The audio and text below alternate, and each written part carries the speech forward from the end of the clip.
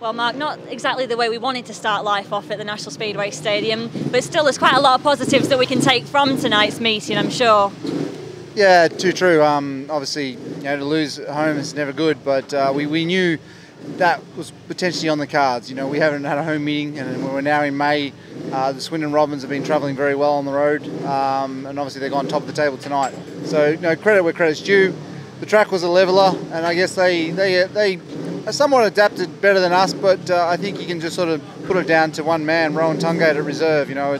We've questioned this draft system reserve ruling, for some time, and it just shows how flawed it is. But they capitalised on it. Rowan was dynamite tonight, and that was the difference between the two results. So yeah, disappointing, but we're going to bounce. Yeah, we had some good performances ourselves. Obviously, we did open with a 5-1, and Craig Cook is now the new track record holder. So that's something that Belle Vue have managed to keep hold of tonight.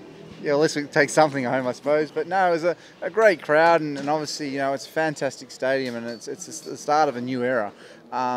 We lost meetings last year at home. It's never ideal, but I said to you in the press before that potentially you're bound to lose a home match at some stage because it is a tough league. So hopefully we've got that one out of the way. I mean, riders have commented before now that this track, there's so many lines on it that in some ways it's almost impossible to defend. Is that something you would agree? Yeah, no, definitely. You've got to carry your speed, and having the setup is pretty important. Well, it's pretty vital in any racetrack, but you can't hide on this track. It's such a raceless track. And as you witnessed tonight, there's some fantastic racing, and obviously it's going to take a little while to settle in for our boys to get some sort of home track advantage.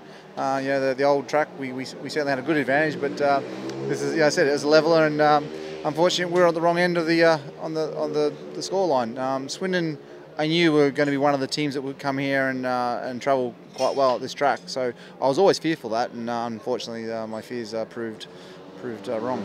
And just finally, obviously, although we didn't get the win tonight, you weren't discouraged by any of the performances you saw out there from our boys, were you? No, they battled hard. They worked really hard in the pits. You can't question their effort. So, if someone was there sulking and wasn't having a go, you'd have reason to question it. But no, none whatsoever. It's just one of those things at Speedway. It's a tough game, and when you're on fire, you're on fire, and when you're not, it's very difficult to sort of keep going, but they rallied, and it's just unfortunate that it just didn't go our way.